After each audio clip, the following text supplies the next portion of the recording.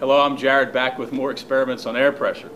Scientifically, scientists have these cool little things called Magdeburg spheres, and they're these metal semi-spheres where you join together and you pump out all the air inside. And what's cool about them is all the air from outside pushing in, and there's no air pressure inside, makes them virtually impossible to pull apart. But we can reproduce that experiment using simple, beautiful household items. Introduce the toilet plunger. These are Magdeburg spheres, not plungers. You can see this, the semi-sphere. And what we're going to do is we want to put the seals together. The cheaper the better. You can see real simple flat plungers work. And what I'm going to do is I want to get the air from inside these plungers out. So I'm going to push them together and get all the air out as much as I can. And you're going to notice they actually hold together. Why?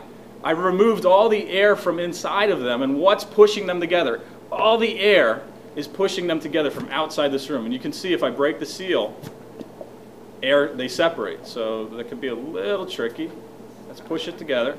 Now I'm going to try and pull them apart. I'm not making this up. What is preventing me from pulling them apart? I did not act. One more time. I removed all the pressure inside. That means all the pressure in this room is pushing these spheres together. It's preventing me from pulling them apart. Now I can do it because I'm strong, but it's cool if you want kids to get on either side of these and really pull. They'll be able to pull them apart, but it's tough. Air is fighting them. Thanks for watching.